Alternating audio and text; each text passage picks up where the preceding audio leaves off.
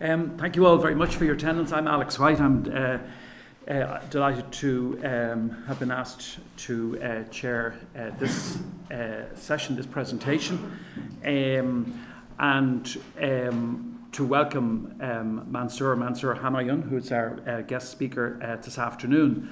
I think we're all familiar with the Sustainable Development Goals. In fact, Mary Robinson spoke here last week, and a very interesting presentation she gave.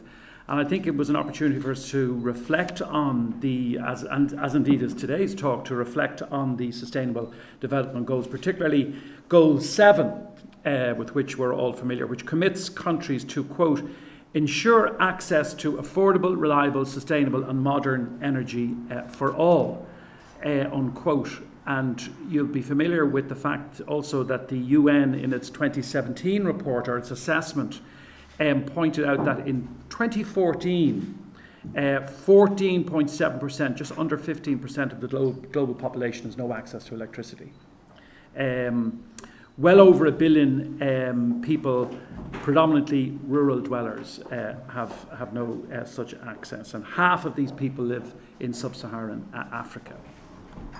So that more than 3 billion people, mainly in Asia and in sub-Saharan Africa, still cook without clean fuels or efficient technologies. The World Bank has identified that emerging and innovative energy service delivery models offer unprecedented opportunities for private sector-driven off-grid electrification and for accelerating universal electricity access. So the urgent necessity for progress and for increased and enhanced progress is clear.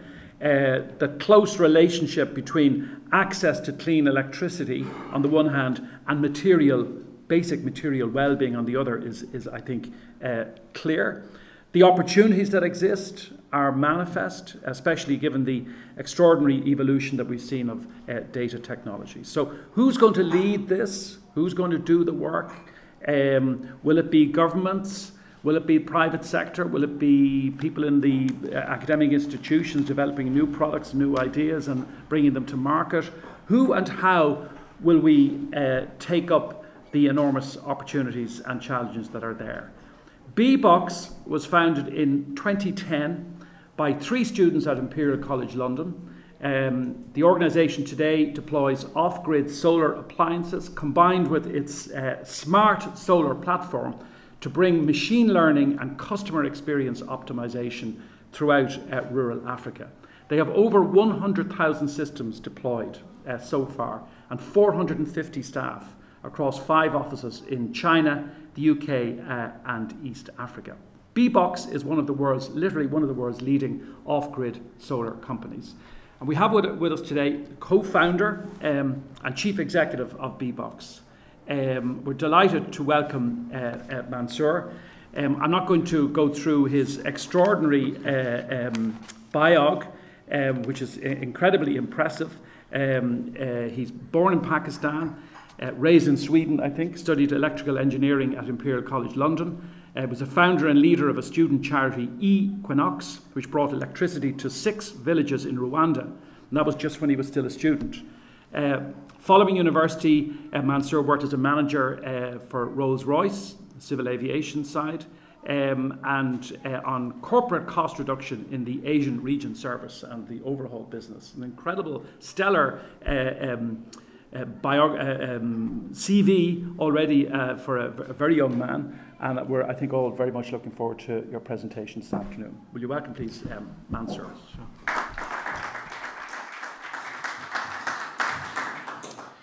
Thank you so much for the kind introduction and for setting the tone as well for this presentation and for the invitation here. Great to be in Dublin after 10 years. Very different context. Last time I came here I was a student, so a lot more professional this time around. So what I'm trying to tell you guys about is not just what we do, because that's going to become very boring. What I want to really tell about is the big opportunity that we are facing as well, the problem that we have, the opportunity that we have, and how to look at energy in a slightly different way. Obviously, I'm going to give some examples of the sort of customers that we have, but I think the themes that I'm trying to tell you about has a relevance in the overall energy economics of the future. And data plays a very big role. So let me tell you first about the problem that we picked. The big problem that we picked was that over 1 billion people around the world have zero electricity, none whatsoever. A further 2 billion people have unreliable electricity. So they can't trust the supply of the electricity that they have. And that's something that BBOXX, when we started with my two co-founders, Chris and Laurent, we found that to be an unacceptable reality. That in 2010, 2011, when we got serious about it, that how can half the world be digitally excluded and one part of the world having smartphones and all sorts of modernities, and other half of the world doesn't even have an opportunity to engage with that. That was the social or the moral conviction for setting up the company, right? And what we focused on really was, why don't people have electricity? Is it policy? Is it technology? What is it? But fundamental to that, what we really wanted to do first was to understand the customer. And that approach of trying to understand the customer actually resulted in that data-driven business model. I often like to be honest today is that when we started the business, we didn't see the data as the core part of our business. The data was just a means of trying to understand the customer. But it transformed itself to become the core part of our business. So with that, let me try to explain the type of customers that we are talking about. These are customers, 600 million of them in sub-Saharan Africa, that already spend money on energy, but they spend it on really inefficient, really unhealthy, really polluting sort of energy. They spend it on kerosene, diesel, firewood, disposable batteries for their radios, disposable batteries for their shavers. They spend it on phone charging. And the mobile phone part was one of those things that actually grew in an explosive way over the last decade. Actually, there's over 1 billion SIM cards in Africa, but there's only 600 million people without electricity, right? So actually, majority of the populations have some sort of remote access to electricity where they can send their phone for charging or buy a disposable battery. But the fact is that they don't have it in their own homes. And they end up spending a lot of money on trying to get the basic charge. Just in terms of math, what does that mean? I would say that the 95% confidence interval on this data that we have is that they spend somewhere between $5 and $20 a month on kerosene, candle, battery, and phone charging. That's the sort of consumption profile. And then we have some more extremes as well. But the most terrifying part is that majority of customers are spending more than 60% of their truly disposable income on energy. So these are people that are living in extreme energy poverty. This is the majority of the world, in the developing world, their main expenditure is energy. And that's a terrifying fact, but also an opportunity. So if I click this through, all right, there you go. So the other thing we wanted to do was, we just don't want to solve electricity. We want to be able to give people in the rural world access to a modern lifestyle. So what we realized quite early on, and that was the foundations of the business, was actually electricity is a Trojan horse towards many other value-added services. It's the start of having a TV, a fridge, a business, employment, jobs, etc., a shaver. There's tons of things happening. And then another thing happened over the last 10 years, or another two things happened in the last 10 years that made our business model possible. One was growth of mobile money. I don't know if people are familiar with mobile money, but just to explain what it is, it's a very African phenomenon. It started in Kenya. There's a company in Kenya called Safaricom, the big mobile operator there, that started realizing that customers were sending their air credit to each other, not to top up another person's phone or their relative's phone, but as a means of payment. And now that's been branded as M-Pesa, and now nearly a third of the Kenyan economy flows through M-Pesa. So mobile money became huge, and this has become an African phenomenon. The second thing, with the growth of phones, cell towers and cell signal became quite accessible in many parts of Africa. So our ability to actually have an IoT device, remote monitoring, remote control, suddenly became possible too.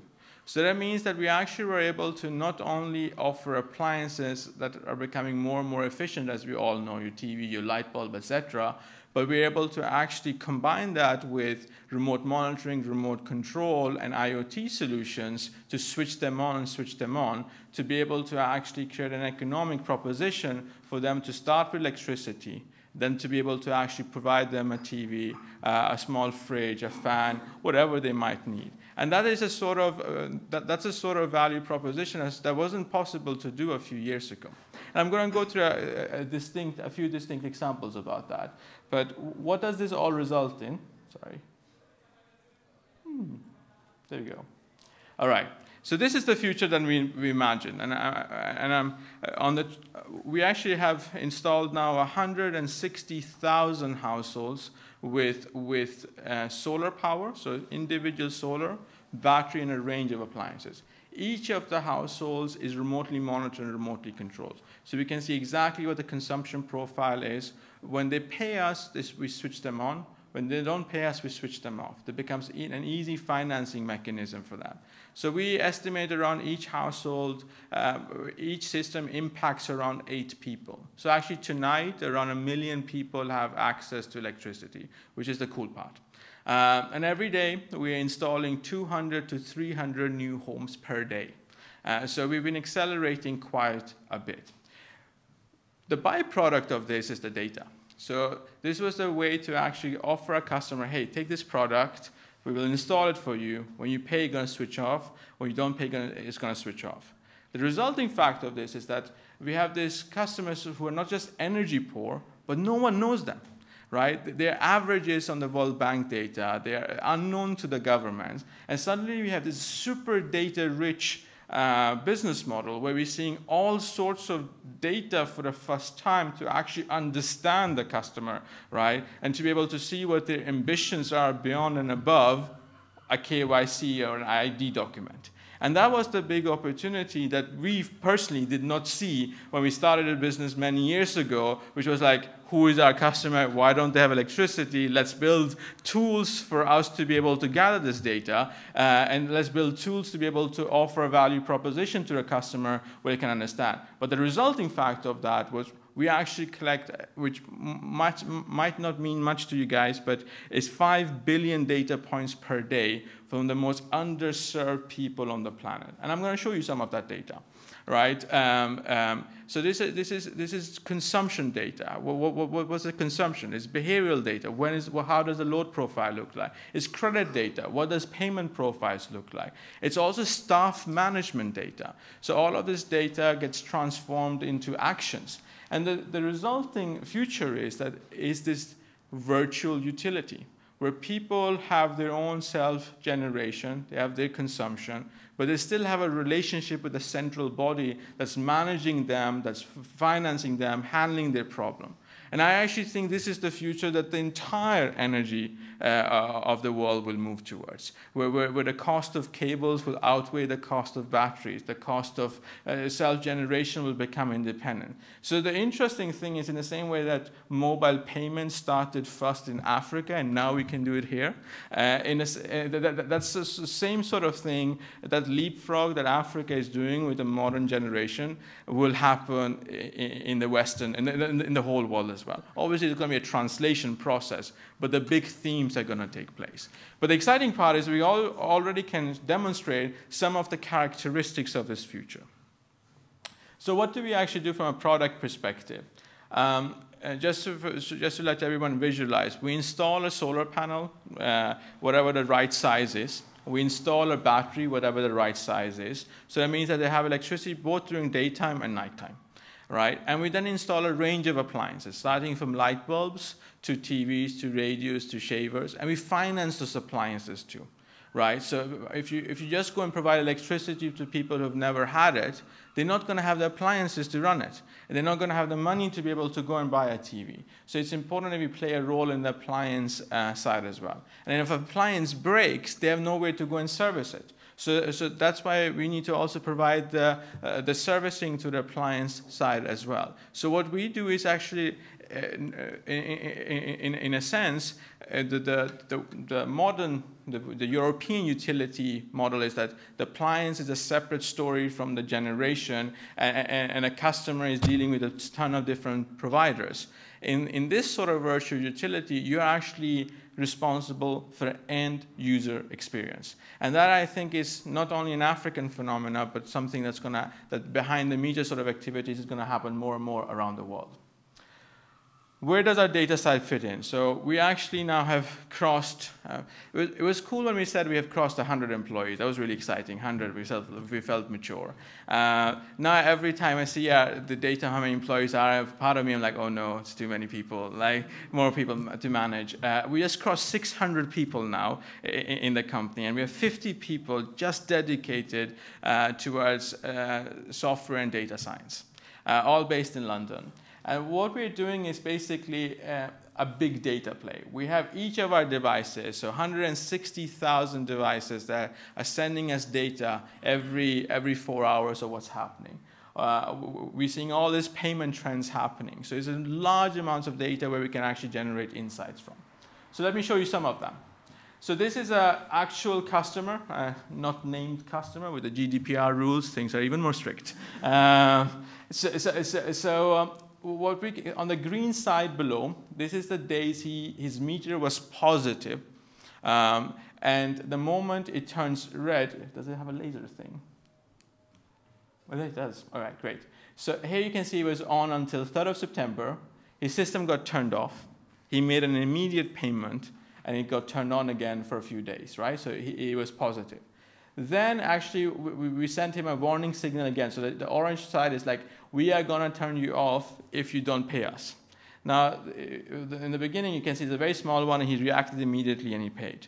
Here, there's a very long, and now until at least end of October, he had a paid. It's an example. The key question that we're trying to answer in the business is, what happened here? Could it have predicted this?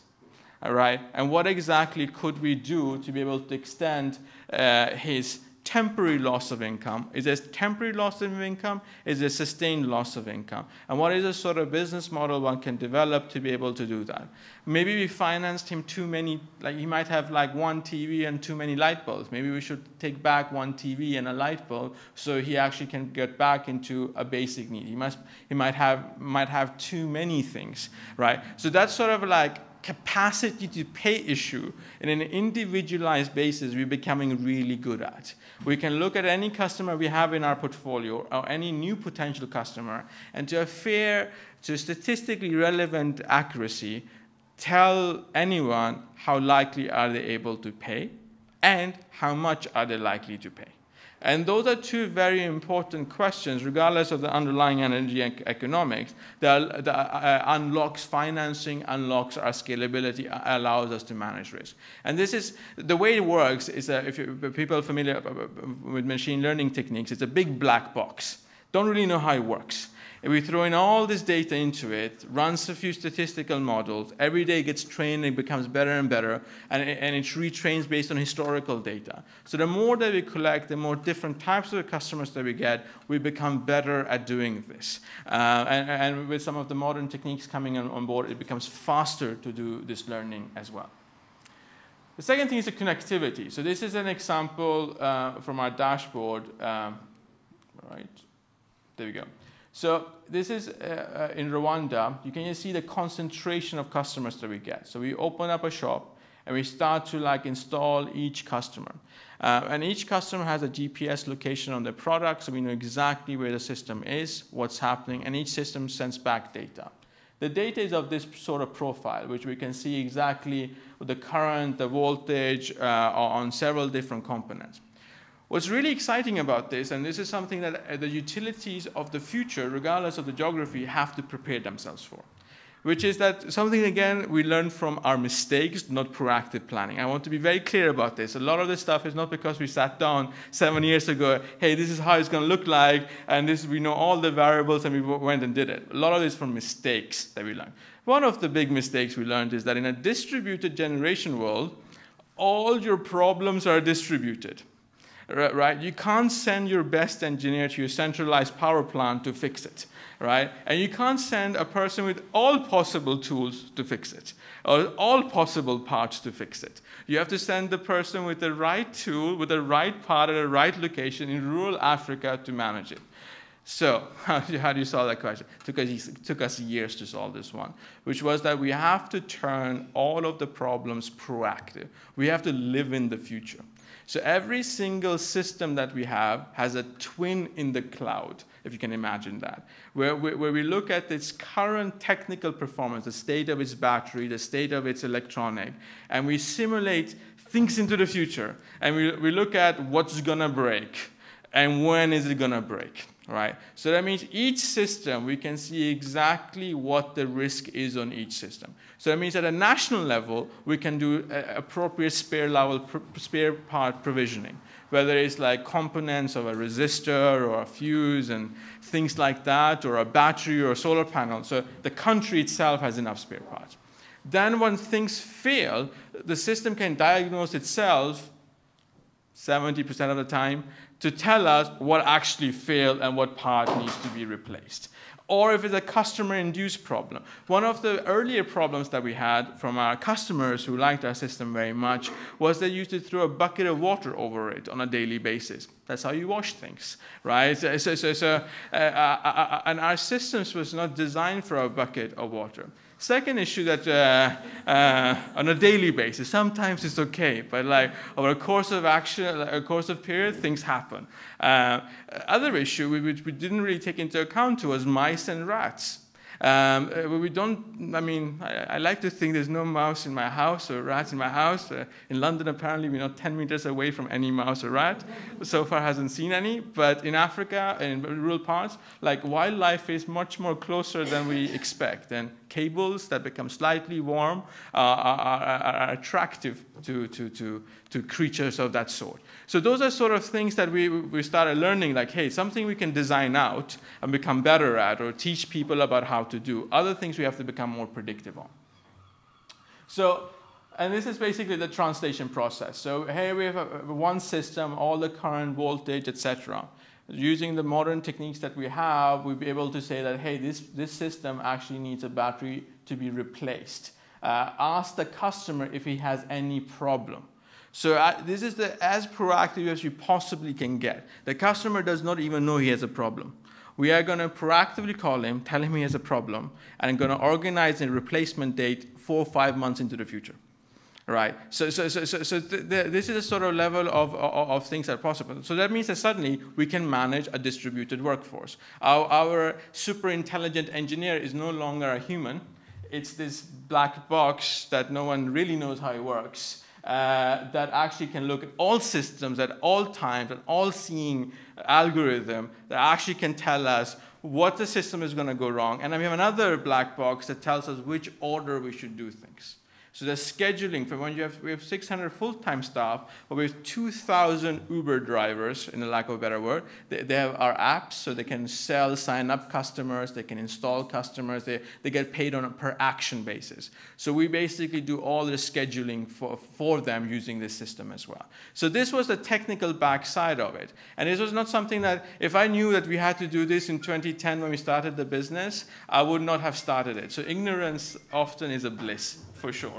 I had no clue about half of the things I'm telling you that we've done right now when we started, which I always tell my investors is a good thing. So in terms of this is one of those things which I find really, really exciting. So I'm a bit of an emotional character, so in the beginning, when a customer used to pay, I could see his phone number, I could use his user profile. I nearly wanted to call the customer and thank him for using us, right? Now we have a lot more, so it's a bit more difficult to do that. But this is one day's consumption profile on a group of customers that we know live below the poverty line. So this is a group of customers in East Africa. We define the poverty line as $1.6 per day. There's slightly different definitions of it, but poor people, regardless of how you're going to put it. These are people that are definitely below $2 a day, but we define as 1.6. And it's an aggregated customer, so they have no TV. They won't be able to qualify for TV. They're too poor. But I just wanted to show how one of the hopes I had with this data is that we come with this magical insight that the behaviors of the rural poor is of a certain sort. The really boring fact is they're exactly like us. Like there's very little differences, if any. You can see that around 6 o'clock people start using the system the most, right? Lights, etc. Most people go to bed around 10 o'clock. They wake up much earlier than I do. Some of them are awake around 4 o'clock period, where, and then you can look at how the profile actually looks like.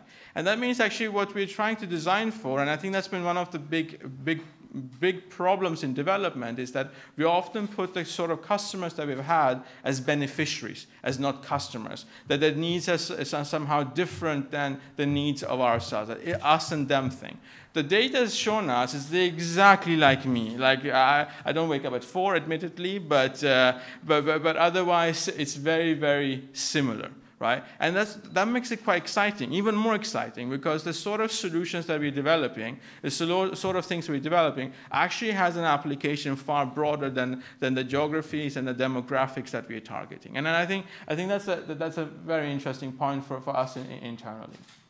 The other thing is the role of data and the responsibility of data. Right? So this is one of the things that we've been talking a lot about. So this is a live view of each agent. So if they have a phone, with a phone which they sign up customers, do the credit check, etc., we can see exactly where they are, how they move, what's happening. So actually that means that we can break down a country into good parts, bad parts, more difficult parts, right? Where we want to find customers, what's the right spot. The best current sales location in an entire business is a university in Kisumu's cafeteria. That's where we sell the most systems, right? And we found that not because we knew the cafeteria in Kisumu University is great, it's because we have agents clocking in sales there. The student group is a big group that we sell to, right? But the fact that we have all of this information, one is great, but how do we make that actionable? So what each of the agents can see as we process all of this data is exactly what's the next thing you should be doing. So that means that an agent has a to-do list. So we turn this 3 or 4 or 5 billion data points that we have to around 20,000 actions, actual actions per day, and we distribute that to around 2,000 people. You do this, you do that, you do this, you do that. All right? And we're becoming also about to release a feature that we even can do when to do it and where to do it. Right now we say like sell or upgrade, go to this customer to upgrade, for example. But now we can tell him to go to this location, do this type of thing.